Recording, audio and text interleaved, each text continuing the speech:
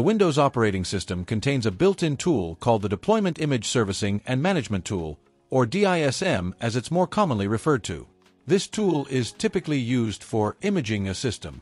In other words, you might create a deployment image and then you automatically deploy that image to a system, and the DISM tool is involved in that process. But even though the DISM tool is primarily involved in imaging, it can also be used to repair a system using a parameter called Restore Health. So let's go ahead and take a look at how this works. What I'm going to do is click on the Start button. Next, I'll go to the W section. I'll expand Windows System, and then I'll right-click on Command Prompt, and go to More, and then Run as Administrator. I'll click Yes, and now we've opened an administrative command prompt window.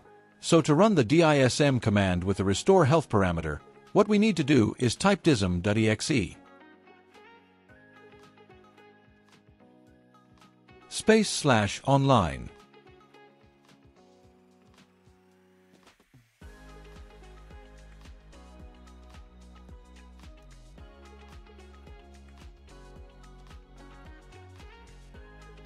/restore health.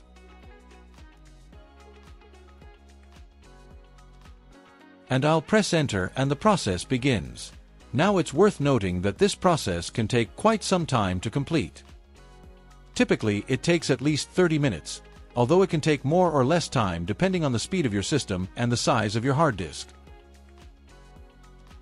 And so it looks like the process has completed successfully. Now in this case, the entire process took far less than the half an hour that I estimated.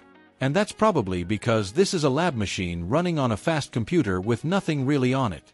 But in a real-world environment, it is common for this process to take a long time.